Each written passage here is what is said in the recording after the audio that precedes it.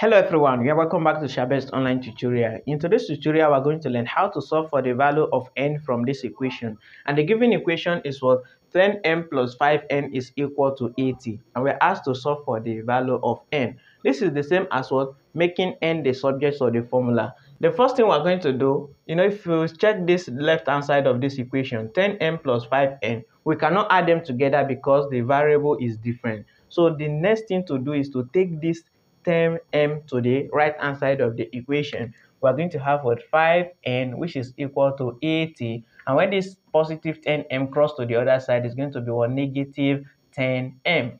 So the next thing we're going to do is to divide both sides of this equation by 5, so that this 5 is going to cancel. So we're going to divide by 5, then also everything here by 5, so that this 5 is going to cancel this 5, and now be equal to 80 minus 10m, then divided by 5.